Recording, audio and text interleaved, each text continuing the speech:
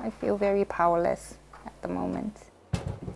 For the past 7 years, with her husband at work, Eri Suinaga spends her day doing the dishes, cleaning, laundry, and taking care of their daughters. Right now, I'm the main person to do that. But for Suinaga, a college-educated woman who worked nearly 9 years in finance, spending her days like this wasn't her dream. I feel, how should I say, very useless. She planned to return to work after having kids, but during the interview process, Suinaga says she quickly realized that for women in Japan, the choice to have kids essentially means the end of your career.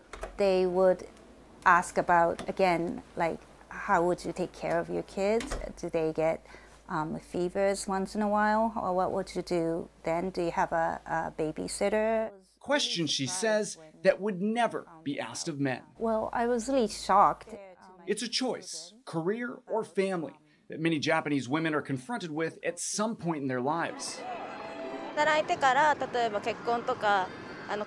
I'm worried what is going to happen in the future, especially when I get married or when I have a child.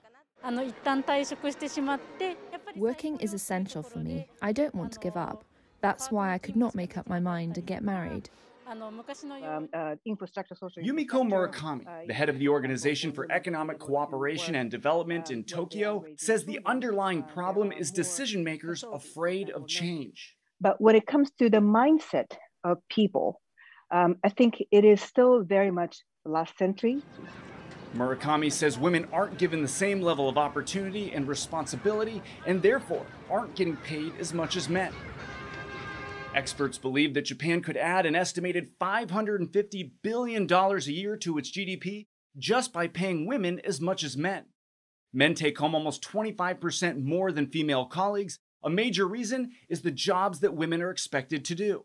70% of housework in Japan is done by women, meaning far less time to advance their careers. In business, only 15% of senior and leadership positions are held by women. Instead, studies show that the main careers open to women are in traditional roles, such as education and nursing.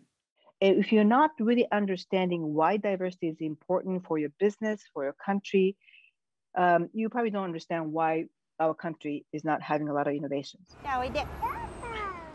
Innovation that could come from people like Suinaga.